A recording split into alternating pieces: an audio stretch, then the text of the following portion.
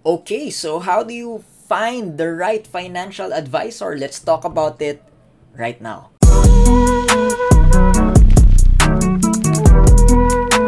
Welcome again to my YouTube channel. Again, this is Migs, and I'm the founder of Prime Pinoy Community. My vision, my goal when I founded that community is to really make people Prime Pinoy. And if you're gonna ask me, ano bang ibig sabihin, Migs, ng Prime Pinoy? That means you are a top of mind, best in class, and mission-driven professional. Maganda ba yon? Therefore, if ikaw gusto mo yan, gusto mo maging top of mind, best in class, and mission-driven, panoorin mo ito. Bakit? Kasi ang pag-uusapan natin ngayon ay tungkol sa pera. Yes!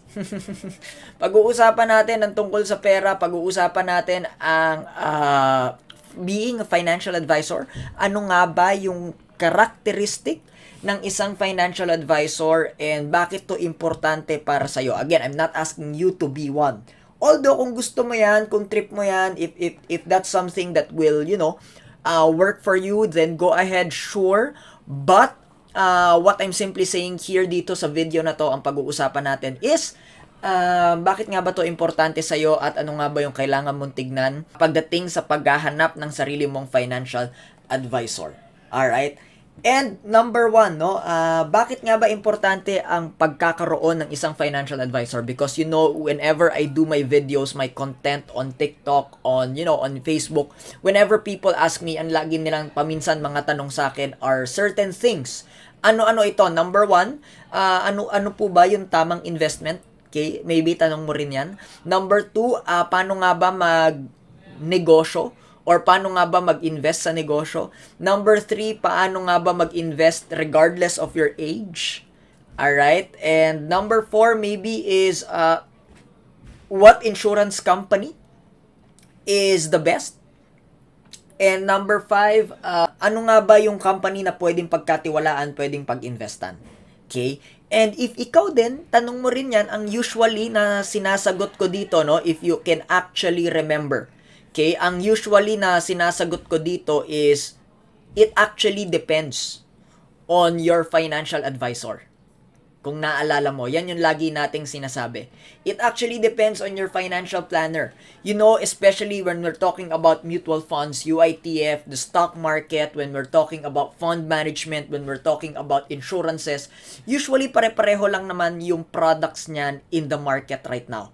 Pero saan nagkakaroon ng difference? Nagkakaroon tayo ng difference depending on what? Your financial advisor. That's why it is equally important. Bakit?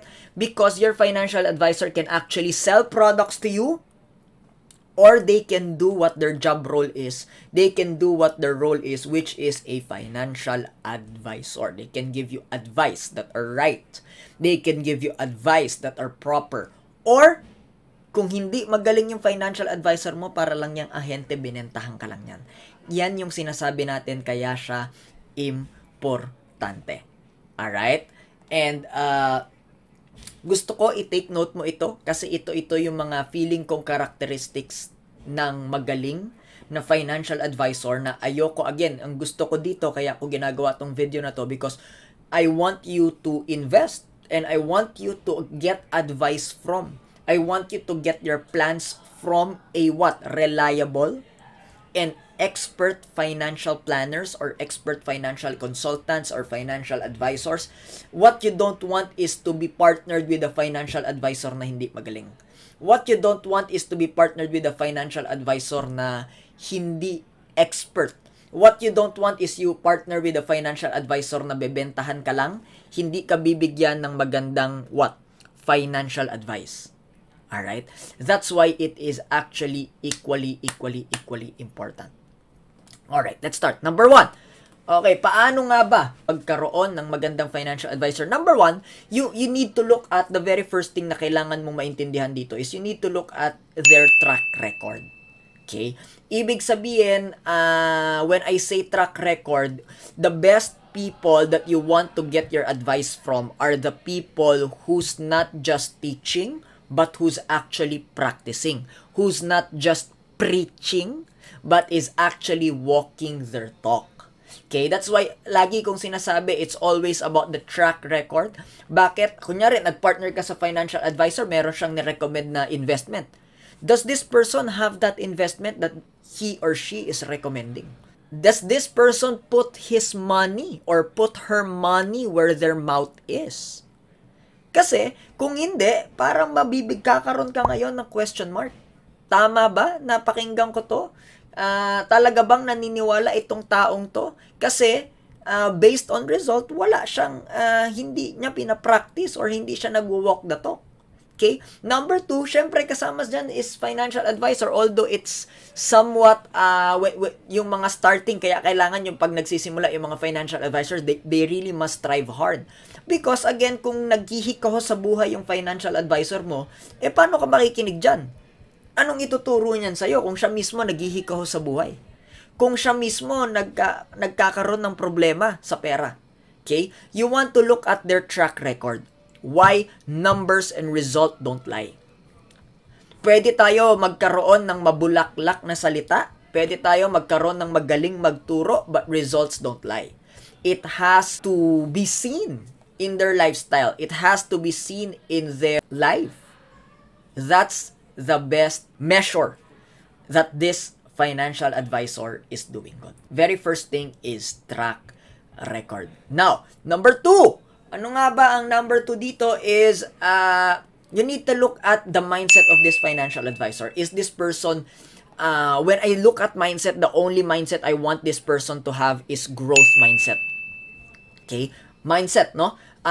Growth mindset. Bakit growth mindset? Is this person learning every year? Is this person investing on new education every year? Bakit? Because again, there are financial advice that, for example, is applicable, and example is nagwo-work doon sa 1960s, 1970s, 1980s, pero no longer applicable today. Okay? Napakarami nang nangyari. Of course, meron pa ring mga timeless principles. Meron pa ring mga principles that stood the test of time. Pero meron din yung, modern already. So, I want you to look at your financial advisors like that. Kasi kung hindi siya nag-i-invest sa mga bagong kaalaman, hindi siya nag-i-invest sa mga bagong natututunan, then baka mamaya yung tinuturo niya sa'yo is outdated already. Then baka mamaya yung ina-advise niya sa'yo is kailan pa. No? Hindi na updated, hindi na bago. So you want to take a look into the second aspect, which is their growth mindset. Are they learning every year? Are they growing every year? Do they have that passion and priority on growth and learning? Because if yes, then good job yan. Second checklist, good job yan. If not, medyo mapapatanong ka, no? Teka lang, mukhang hindi ako sure kung updated ba yung tinuturo sa akin, yung ina-advise sa akin, yung nire-recommend sa akin. Bakit? Because this person is not investing on their growth and learning. Alright? Number 3, last but not the least, tapos na tayo sa hands, which is lifestyle, sa body, which is yung track record, sa mind, and of course, body, mind, and heart. I want you to look at the heart of this person based on not just the way they view you or the way they communicate with you or the way they treat you, but the way they treat all people as well. Okay, I want you to take a look into how they treat all people. Okay, check mo. Okay, is this person purpose-driven? Is this person have a heart for service? Have a heart for, compassion and empathy for people? Or gusto niya pera-pera lang? Or gusto niya negosyo-negosyo lang? Or gusto niya kita-kita lang?